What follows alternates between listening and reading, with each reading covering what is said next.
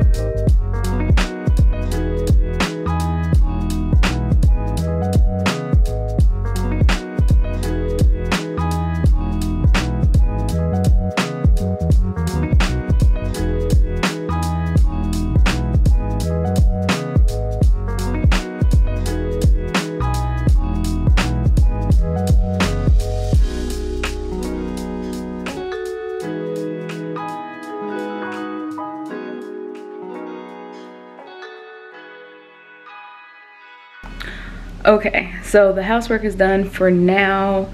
I still need to clean my room, but we know how that goes. So I was able to get through my rooms and then started helping Chelsea in the dining room, at least getting like some random junk out, and she can kind of do the rest of the cleaning whenever she gets to it.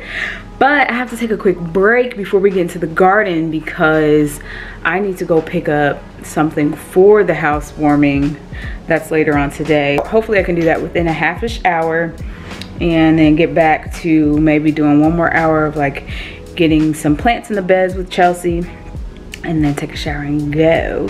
We are very crunched for time. This is very on brand for me constantly planning too many things in the amount of time that I actually have available, but it's called productivity, okay? So we're gonna get it all done, and I don't know if Chelsea's already started. It looks like she's maybe weeding the strawberry bed.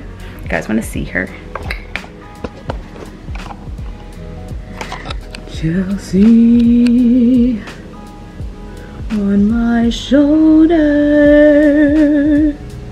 makes me happy. Anyway, so she looks like she's weeding that bed. So I'm gonna throw on some clothes that will be appropriate for the store, and we're gonna get into it. Bye.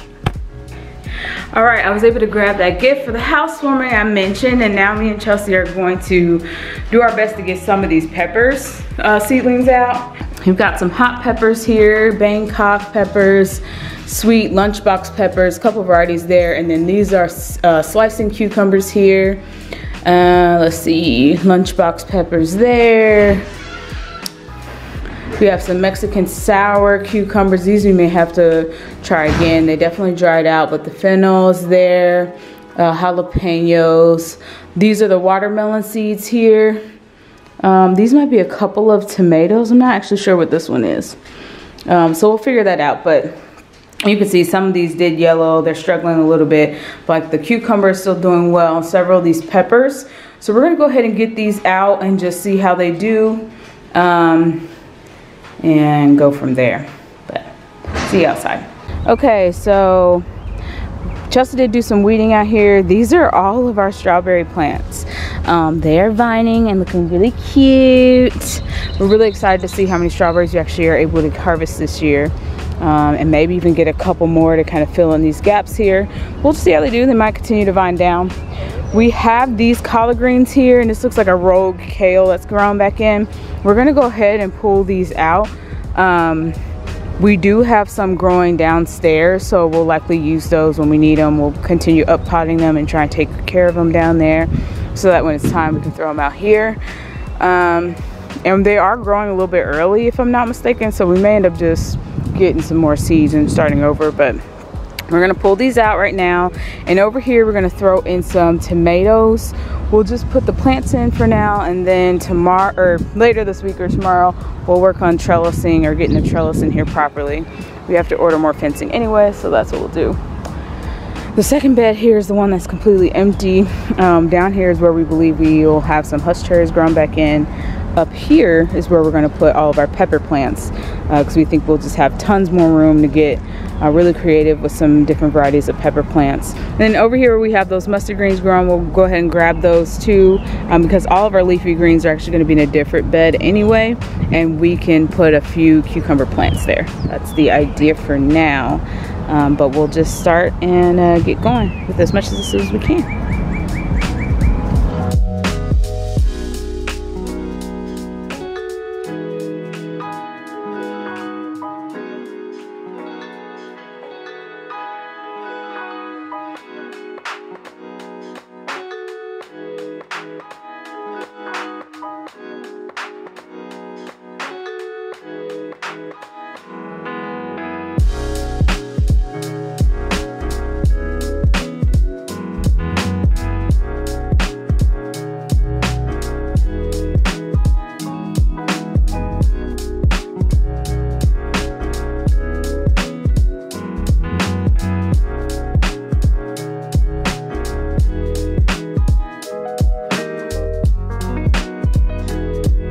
We actually got a lot more done than I thought we would get done, and meaning like the cucumbers. I didn't think we would actually get to the cucumbers today, and those are starting to flower, so I really wanted to get those either up potted or into the garden beds. We're gonna see how those do. They're just gonna really want a ton of water, so I'm actually gonna turn some water on now and get those watered. We have the peppers in the bed here, and then tomatoes you saw in the far bed over there. The tomatoes I think are gonna be the biggest issue. Maybe they're the most spindly, they're not great, but in our defense we noticed that either we would have to up pot them or just risk seeing if they'll survive out here. We decided to test risking it, mostly because we have more tomatoes seeds that we can grow if we want to do that, and then also we have the option to hit up a greenhouse, which we usually get our tomato plants from anyway. So these are seeds that we actually had from last year that we harvested from plants that we grew or plants that our parents grew, and then some seeds that we ended up ordering, you know, from like Baker's Creek and things like that. So that's that. We'll see how those tomatoes do. Everything is kind of in we'll see mode, but that's planting in general, I feel like. So, but I'm really excited to see what happens with those cucumbers. We have way more than we had last year, and we're really giving them a nice space to grow. So we have those cucumbers right here. We have those cucumbers right here for ya. I need to get in there and grab those mustard greens we harvested. Those are good to go. We're gonna eat those in a little salad later on. But you can see the small pepper plants that we just went ahead and put in the ground, and then we have some tomato plants over there. So we'll keep you guys posted. We'll try and do this more in real time so we can see maybe week to week how they're all doing.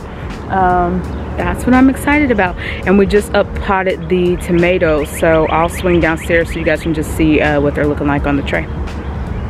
For the sake of mentioning them, those are the garlic. I don't remember if I went over that, but they're growing really nice and tall. The garlic scapes are looking really nice. And then we have our onion over here,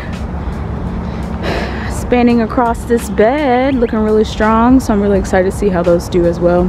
I'm gonna cut on this sprinkler for a little bit while I get ready for the housewarming later today.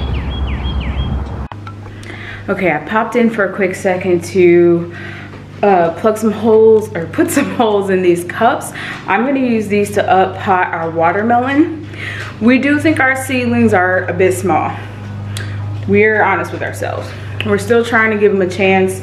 We don't think we up potted them really in time, and we probably could still do them, but they're all very leggy and a little bit spindly, and we just kind of thought we'd just give it a best shot because we will likely go to a greenhouse anyway.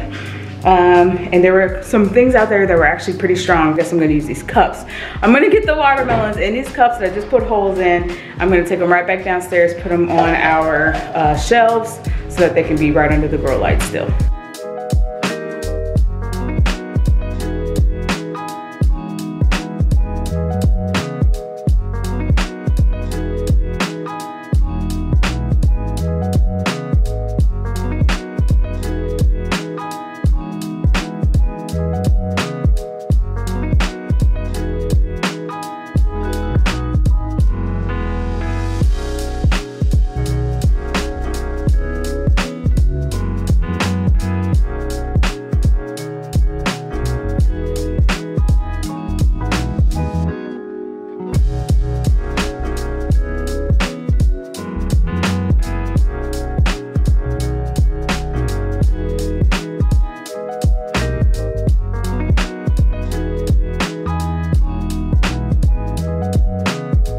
Alright, you all.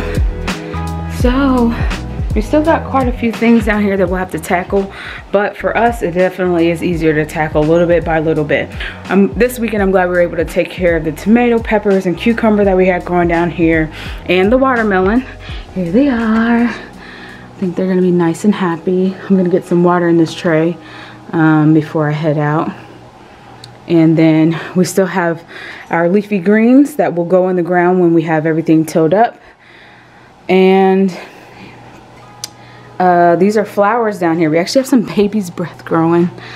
They look pretty.